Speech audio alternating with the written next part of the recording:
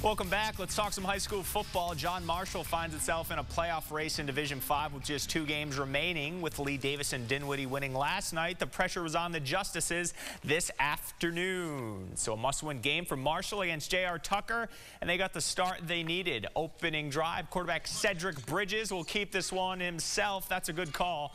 Bridges on the 22-yard touchdown, 7-0 Justices. Back comes Tucker. Kyrie Warren on the pitch. He's got a big hole, 7-yard score. That cuts the lead to 7-6. But on the ensuing kickoff, Lamar Pope is going to make Tucker pay. Look at Pope turn on the Jets. He'll outrun everyone. 83 yards to the paint as John Marshall gets a huge win over Tucker, 39-19.